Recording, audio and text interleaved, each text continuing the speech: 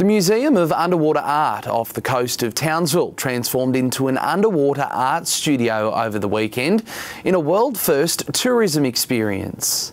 Artists put pen to paper 16 metres below the surface, a brand new way to experience our iconic Great Barrier Reef.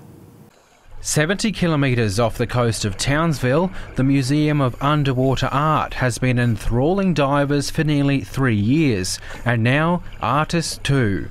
On board the Western Lady on Saturday, these keen marine Michelangelos took the plunge to discover, dive and draw. We'll be there in about 3 minutes. A world-first tourism experience born out of a crazy idea and months of underwater experimentation between Adrenalin Dive and Umbrella Studio Contemporary Arts.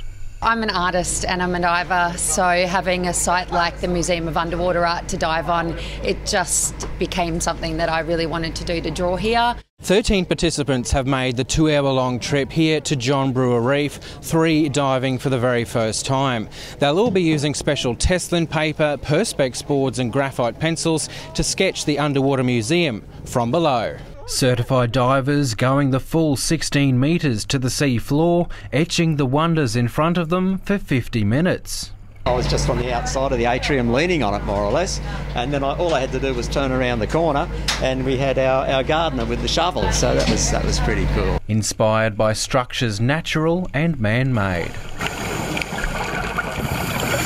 I'm already an artist and an art teacher, and I'm a Reef Guardians teacher, and this has combined 2 of my loves, and I'm overwhelmed by how beautiful nature has put on a show today. From the sculptures to the soft coral and the macroalgae, but also being in an environment where everything is moving around you, it's quite challenging as an artist and a diver. Exploring a whole new world while letting creativity flare.